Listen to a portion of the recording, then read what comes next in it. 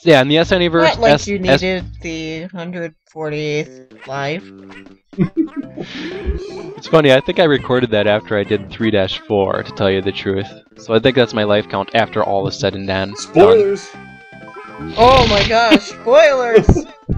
My life count's a spoiler! Milesluigi, why? Spoilers already? Gosh, I am terrible. Our current level, which is not a spoiler, thank goodness, is Nep-Enuts domain. And this is Nep-Enuts. He's like the regular E-Nuts, as I explained when he appeared earlier, except he'll follow you. But his following aspect isn't necessarily shown quite yet. The game's just kind of showing you right now Nep-Enuts is like the other Enut you saw him earlier. So, but later on we'll see his behavior of actually following the player down and hunting him down. This might actually be the first time you come across this guy, since the other time we saw him, it was a bonus room. You don't that is correct. So this is where you would actually definitely run into him. Another side comment I wanted to make about both the E-Nuts and Ep-Nuts, they kind of look funky. They're doing some weird SNES transformation to make that graphic. Probably that Super FX chip, I wouldn't know for entirely certain. But I kind of like the cleaned up graphic that was done in Yoshi's Island DS, where they're actually given a real legitimate sprite instead of the graphic effect, whatever they used here. That's just me, though. Nothing against their look here, but it just looks a little weird to me. I need to go and compare. I actually haven't really thought about it. Here it's a big blue mass, and in Yoshi's Island DS it's actually like a sprite. Ah. That's what I'm trying to say. Anyway, oh no! Chasing me! You didn't lose any stars, though. Lucky me. But there's something interesting about this. The fact he chases you also means... let's see if I can show it off here. Alright, we gotta get on top of a tree and jump over him! There we go! We can jump over him. Which is useful because the egg supply here is kind of limited, and I don't want to throw any of my eggs at him. So, it's better to jump over him. Either that or just hurry my butt off instead of showing off crap. Yes, that would be awesome. Yeah, the best strategy here is to show... There you go, eggs! Yes. Feed me monkeys. I was actually waiting for this monkey to toss another one of his green spiky things, but he isn't going to toss one. I think he's just really concerned hanging on that tree for dear life. Oh, no, he's doomed. Down he goes. Now this monkey, I was actually going to show off that specific behavior. That's new behavior. You notice he's just kind of hopping towards us. And we have to pound all the stakes into the ground. Well, you never know if there's red eggs or not. Whatsoever. That monkey has the behavior of kidnapping Baby Mario by just, you know, hopping into ya and kidnapping Baby Mario. That one does it too. So does that one too. Thankfully there's not really much of a threat, plus the bubble clouds earlier. We're already at 30 stars, which is pretty awesome, because this level is pretty heavy on the midway points, actually. I like how it's always called the middle ring, even though they're not always in the middle.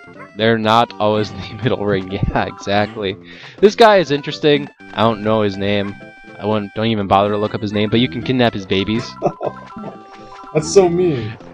It is really mean, and not only that, they function like eggs, but a little bit different. They function like boomerangs, specifically. They'll come back to you. That's theoretically really useful, but I find the boomerang arc usually messes me up more than anything else, because these guys don't necessarily appear all that often. How do you get rid of them?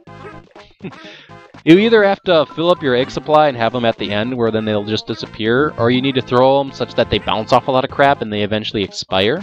They'll also try to run away from you sometimes. It was a long, shy guy. He's pretty tall. Wow. You noticed the long, shy guy? He's a really easy enemy to not notice, actually. It's like, oh, hey, there's a random long, shy guy there. I also hit a bubble cloud that extended the bridge. Well, he kind of stuck out like a sore thumb to me, I don't know. To some people. I extended that bridge, and if you notice, extending that bridge now means I can't get that helicopter bubble. Which kind of stinks, because I'm now not able to get into that little gap there. Thankfully, I'm actually able to exit this area. That makes the bridge disappear. Ooh, lucky. Lucky me, which is also lucky because there's a red coin there, and it's actually really easy to think, oh, I should probably go get that helicopter bubble cloud, I'll get my secret, and then come back here. When in actuality, that's actually how you continue on with the level. So I have missed that red coin more than once, and I even missed it on a previous recording that I threw away. Oh. So you want to make sure you get that red coin first before you go after the helicopter bubble. There we go, just a bonus area with a bonus flower. But we do that, and now the bridge is gone. Hooray! There's a bubble cloud up there. That's the bubble cloud that releases the door. Oh, that's correct. Why did it come correct. So right now I did actually want to show off that lawn shy guy. Yeah, he's a lawn shy guy. That I noticed already. And the interesting thing is, if you jump on him, he spits seeds. It's as if he has a watermelon. You can even ground pound on him. And eat him, too. Too bad he doesn't make a lawn egg. That would be funny. Whoa! You might be wondering why I threw this in fast forward. That's because I'm just fiddling around at this point, actually. Specifically because I wanted to get up on this platform here. Well, then why didn't you speed that up? Well, because I wanted to show off that I didn't make it up on that platform. But that monkey thankfully jumped at me, and I jumped off of him, and I'm like, yay, I can make it up to this platform where there's a whole lot of nothing. There's a couple areas in this game like this where if you flutter off of an enemy, you're able to make it up onto a platform. I don't think the game designers really intended for you to make it there, but usually there's nothing. So, why don't we just go ahead and continue on with the level, get our helicopter level. Hooray, we're a helicopter, and we're all silently listening for... No. Just no. Don't even go there. Don't even say anything. Just no. Yeah, a helicopter is able to fit through small gaps like that, and normal Yoshi can't. It also makes up a lot of dirt. Yeah, look at that. It also means you're blowing up your rotors, tearing up your rotors, so you can't turn into one anymore. Yay, no more helicopter Yoshi. The game's logic wasn't that smart, evil Pop-Tarts, but interestingly enough, we have a little bit of water here, and I told you. It's made of flesh and muscles, don't you know? It should be made of bone. But it's not. We cannot swim downward. We can extend Yoshi our tongue upwards, made of bone? We can extend our tongue upward, which I think is really cool, cute looking, and we can also put our head underwater, which looks kind of interesting. But more importantly, our new transformation bubble is down below. Submarine? The submarine. And there's something really cool about the submarine in this game that actually wasn't in Yoshi's Island DS. We're able to shoot missiles. Nice. And the missiles kind of have a really, really weird pattern to them, but they generally home onto enemies. We have those guys from one of the castles. Mm-hmm. That angry pufferfish. He's funny. There we go. Oh, I'm running out of time. Let's go up to the next blue one. So, submarine?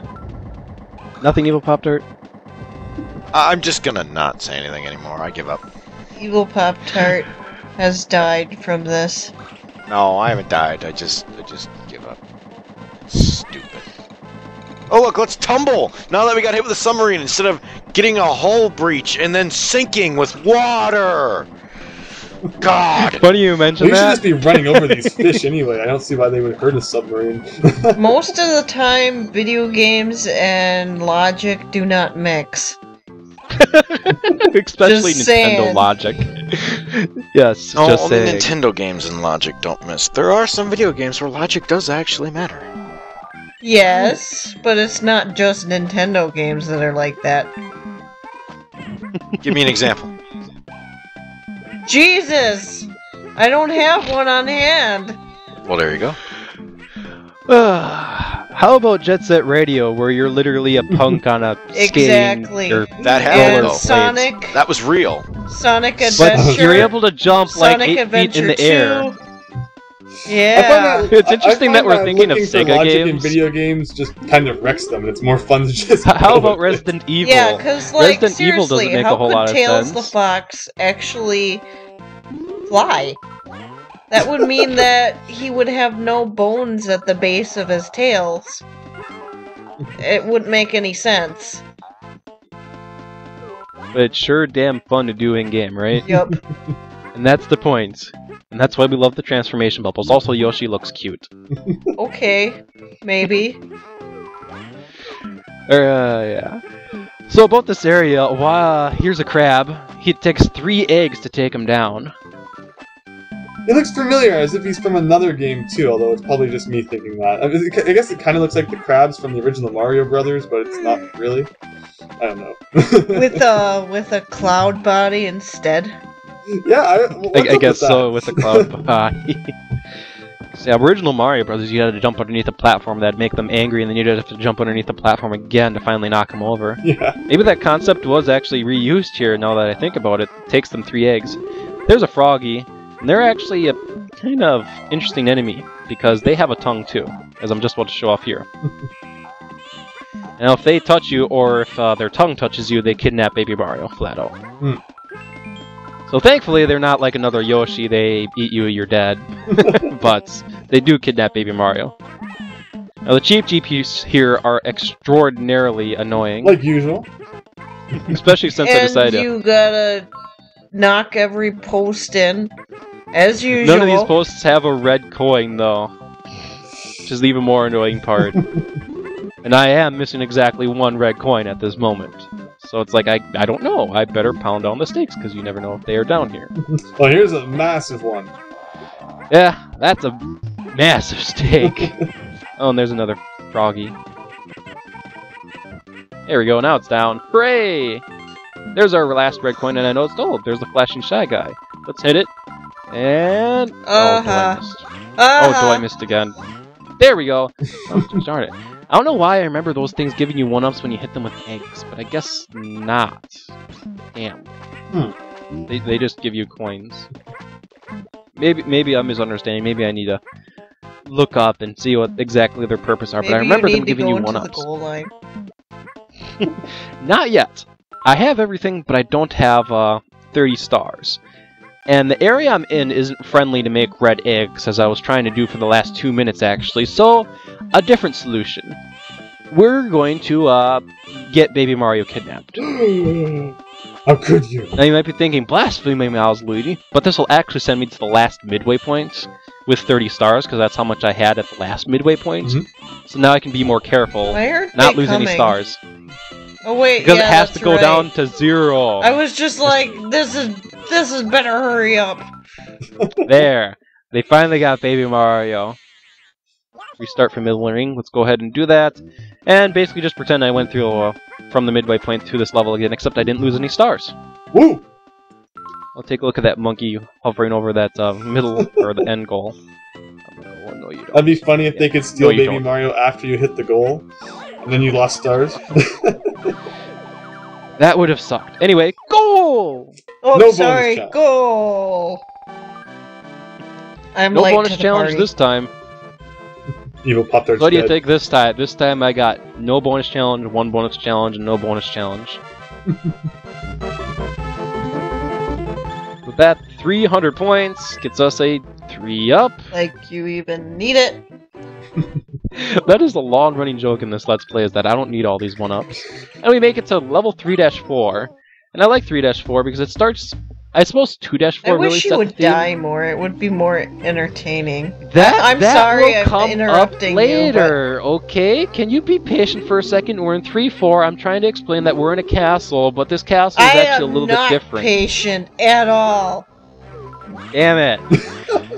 3-4 is Prince Froggy's fort, but unlike other castles, it actually kind of has a different theme. Specifically, it's like an outdoor garden theme, which I really, really like, because when you really think about it, 1/4 of the castles in this game are 1/4 of the levels in this game are castles. So I'm happy that they did vary it up instead of just throwing you in yet another castle or yet another castle. Oh, that's cool. Example being Super Mario Brothers, where each world it was like World 4, yet another castle. Here's some lava. Here's some fire bars. Go to the end. Yeah. Look, you could like. But here in Yoshi... No, you first. You give him a bit of a break with the original Mario. I mean, don't forget the point that every boss is exactly the same, except there's like one little minor difference. Ugh.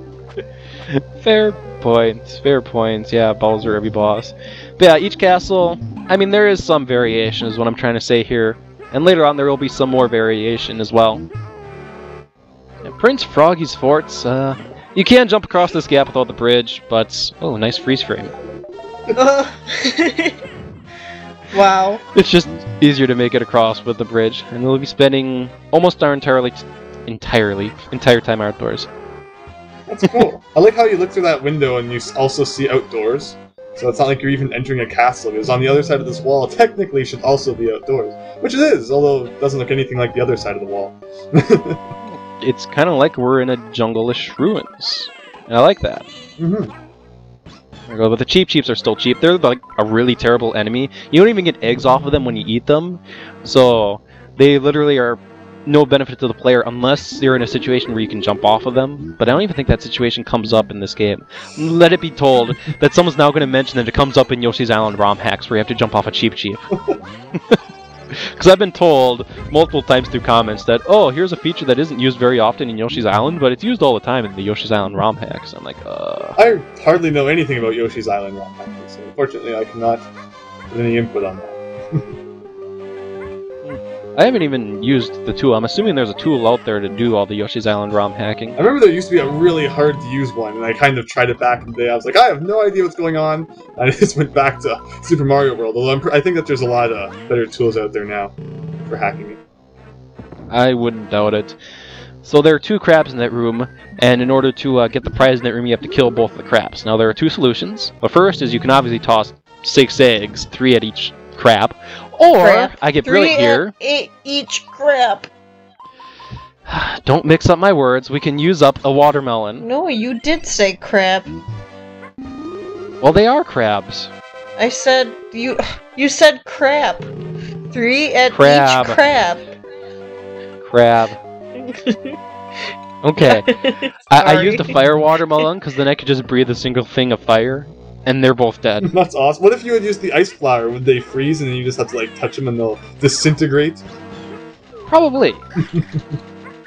I can't say for 100% certain because I don't think I've ever done it, but for until then, I'll just say probably. Evil. This is pretty evil, actually. Darn fish. Run! Along with the spike ball and line, that thing actually has a pretty large hitbox that I run into. I think that's about my 3rd time.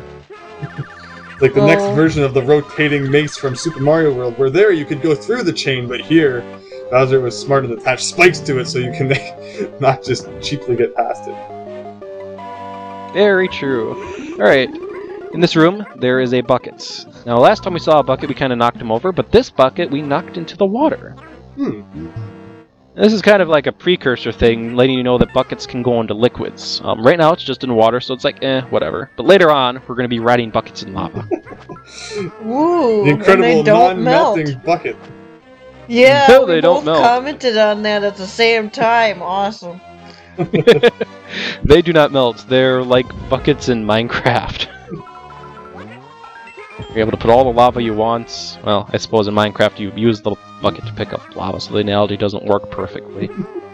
Because if you throw a bucket into lava, it will actually disintegrate in Minecraft. You can pick up lava with buckets.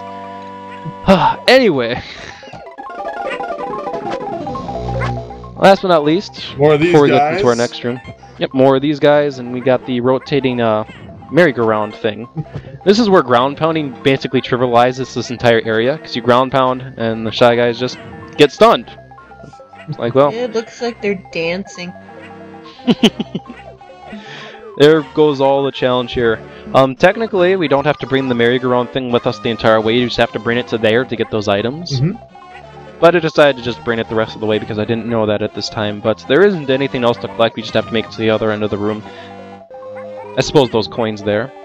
You can always throw eggs. Does the purple pinkish color on the platform indicate anything? Like the speed that it spins at?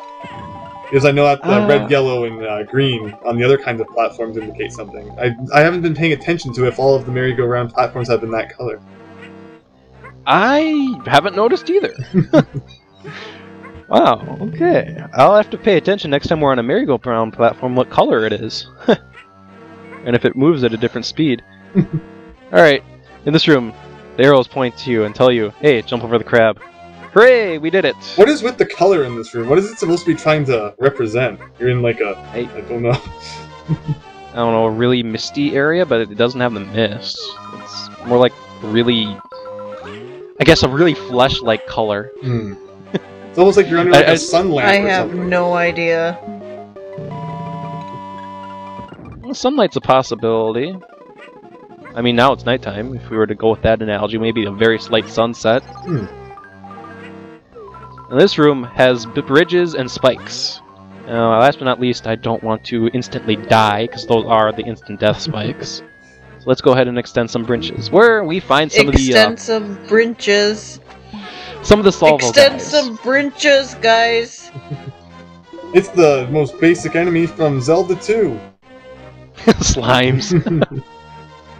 Oh, careful here. There's a flower kind of in the pit. Now, obviously, if we were to just go down there, we're going to die. So we need to toss an egg down there. And this egg bank is pretty difficult to nail. Nice. What if you would But I do spat one get of those guys off the edge? Would it have like rolled and hit it? Damn, I need to try that now. Anyway, I used all my eggs to do that. You could so have I'm made like, well, that jump. I decided to do it the alternative way by going back in this room, recollecting up all my eggs, and then going through that room again. Because all the bridges will disappear. This is also what you do in case you extend the bridge and go, oh shoot, I didn't pick up the flower. I'm a noob! It's good to see all these things go away when you leave the room. Yeah, but they'll come back. After the first bridge extended, yep, they're back. You could say there is a salvo of them coming after us. See? They're pudding. I'm just to gonna correct us pretend earlier. they're vanilla pudding. Just to correct the comment earlier, a salvo is a barrage. It's not saliva. Oh yes, I saw that. I corrected it in a different video, but in case you're just watching the Yoshi's Island series, yes, I know it's supposed to be salvo, and I said it was a saliva. Yeah, I think we were joking about that, though. Yeah. At least I Yeah. was. I don't know. I derped on my reading comprehension. Oh, you didn't know we were joking? I'm sorry. Well, I was joking along too, but I was joking along at the name, not realizing that I read it wrong. Yeah. It's okay. This merry-go-round platform is that same purple, so no difference here. Maybe the different colors represent different sizes of merry-go-round platforms. We'll have to see if there's another purple merry-go-round that has big arms, because I know like the bigger armed ones are usually green. So in that case, they designate the size of the merry-go-round. Yeah, that sounds reasonable. It does. I kind of wanted to clear out the bottom, which I could have done, but I kind of ran out of eggs, and I didn't feel like really going through the gratuitous task of getting all those spikes disappeared, mainly because I really wanted to get this video recorded so we could record it. To tell you the truth. If you want to know the time of recording, I think this is about midnight Sunday. Wow. So, Oh my gosh, really? Do you ever Yes. sleep? no, I never sleep. What is sleep? I only meditate. That's not good. I mean, yeah, meditating is awesome and all, but that's still not good. There's one dizzy dandy standing between us and the boss. And now we're at the boss. So the boss And is now Prince we're Froggy. at the bros, guys. Boss! Do you have to correct every single one of my mispronunciations? Yes, because it's funny. Watch out! I just find it funny. So Kamek shrinks us instead of growing Prince Froggy. What a twist! Oh my gosh, What a it's so twist. cute! Oh, Not for he long. got eaten. We're eating. Welcome to the boss of 3-4. We're inside Prince Froggy's stomach. Wow, this is disgusting. Yeah. Now here's a fun fact about this boss, is that all the little acid droplets only appear on the sides of the arena, and none of them will ever drop down the middle. So that literally means we can stand in the middle of the arena, and we'll never get hurt by anything other than potentially the Shy Guy. This is the easiest boss battle ever. Which you should be eating anyway, so... Yes. So essentially the strategy of this battle is literally stay in the middle, and you have almost no danger. I said before, the Shy Guys could get at you in case you have a really crappy reaction time, but I think you'd have to be like 400 years old and not have a good enough reaction time. Exactly, yeah. I hope I'm still gaming at 400 years old. I hope Yeah, I that am would be too. awesome. Just so I can prove my statement that I don't have the reaction time anymore. So we beat the boss, and there's only one way out. Oh my so... gosh, it's like a rave party. Mhm. Only one way out. Yoshi's face there. I'd be reacting the same way, though. Oh. Thankfully, he gets over it really quickly. And there we go. Another 100! Like always, 100! Like And with that, always. we're going to be earning those 100s later on. Well, I am earning them right now. But The second half of the Jungle World awaits us up ahead on the next couple episodes of Let's Play Yoshi's Island Super Mario Advance 3. So, this has been Milesluigi. Spin evil Pop-Tart. And Kirito. Higsby! Higsby! Sorry. Higsby! See you all next time. Just before I forget, I actually wanted to give a shout out to you, Higsby, because you actually started a Let's Play as of late. Oh, You yeah? started a Let's Play of Banjo-Kazooie. Mm-hmm. Yeah, one of my favorite Nintendo 64 games. And in a game, admittedly, I've only played through up to about Clanker's Cavern, and then I got stuck. Oh, could you? Because the game was only rented. I've never played it, so... I've never played it either, I'm sorry. Well, you should go check out Higsby's Let's Play. He calls himself Andrew there because that's kind of his real name. Surprise! Maybe Yes, we should all we exit all on our have real real names. names. Yes, we all have real I names. do not, So this has been unfortunately. Ryan. No, he's Evil Pop-Tart. He was born that way. Yes. Your parents He named was you Evil born with a Pop-Tart, Evil Pop-Tart in Pop-Tart? his hands. Yes. Nom nom. So yeah, check out Higsby's or Andrew's Let's Play. And Yeah. see you all next time. Yeah, thanks a lot for the shout-out. And you have a great night, everybody.